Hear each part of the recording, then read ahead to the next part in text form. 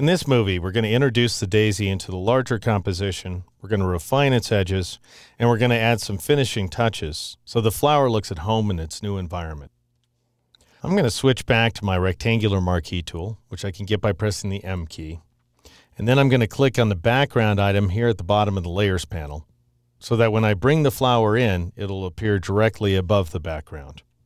Now I'll switch back to the mass daisy image, and I'll right-click inside the image window and choose Duplicate Layer, and I'll switch the document to brightly-shining-moon.psd, and I'll click OK.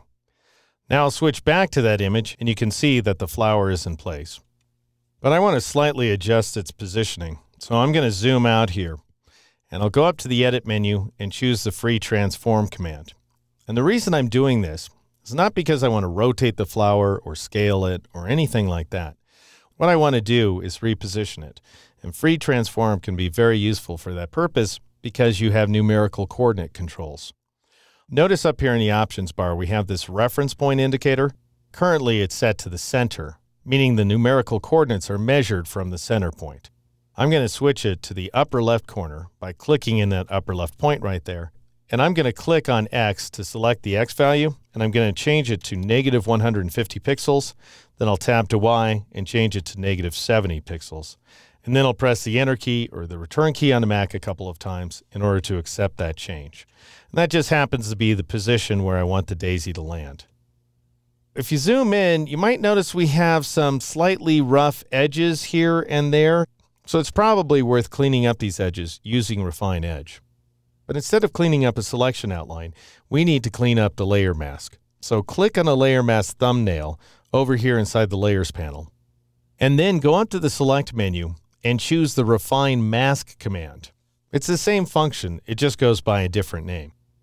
Now your view should be automatically set to on layers so we can see how the flower interacts with its background. But if you prefer, you could change it to on white or on black or one of the other ones, just to get an additional sense of what's going on. I'm going to leave it set to on layers. And I'm going to crank up that radius value again, just to see what ends up happening. And you can see that Photoshop is having a tendency to grow the selection outward a little bit. So I don't want to take that value too high. I'm going to take it down to 10 pixels. And I'm going to tab my way down to the Shift Edge value and choke this edge to -25% once again, just to move the edge in. And we get a little bit of interaction, as you can see here, between the background and the petals of the flower. All right, now I'll click OK in order to accept that change, and I'll zoom back out. Even though the edges are in good shape at this point, they may look a little bit rough here and there, but once again, if you zoom in to 100%, things should look a lot better. Anyway, I'm going to zoom back out so I can keep an eye on the entire composition. Now I look at this flower and I think, all right, here's a flower against a background.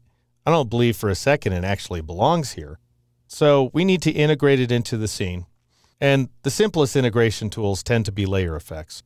So I'm going to drop down to the FX icon and choose Inner Glow so that we have a little bit of glow on the inside edges of those petals.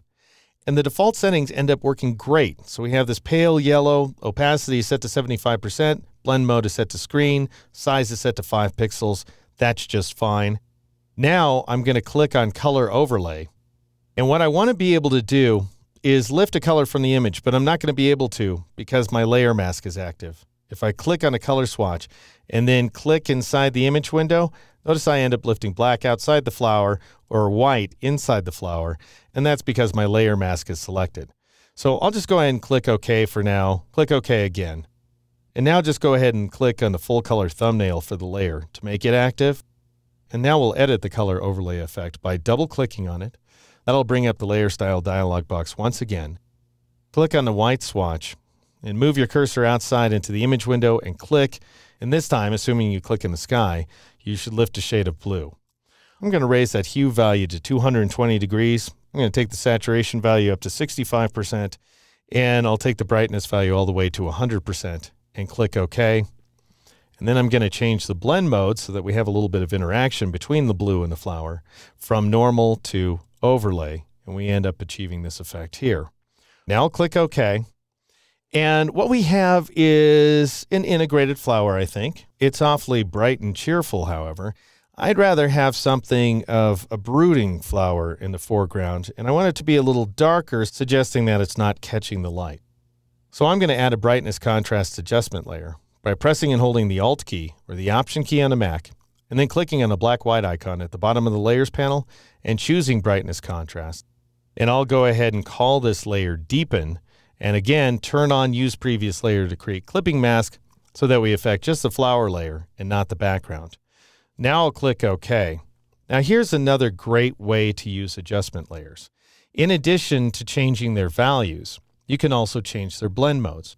So if I switch from normal to the main darkening mode, which is multiply, it's as if I'm using the image to darken itself. And we end up getting these rich orange colors, as well as these dark shadows toward the center of the flower.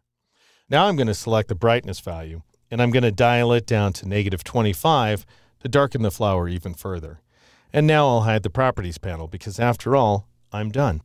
So I'll go ahead and press Shift F in order to switch to the full screen mode and zoom in as well. And that's our final, fairly otherworldly composition, thanks to the power of Photoshop's geometric, freeform, and automated selection tools.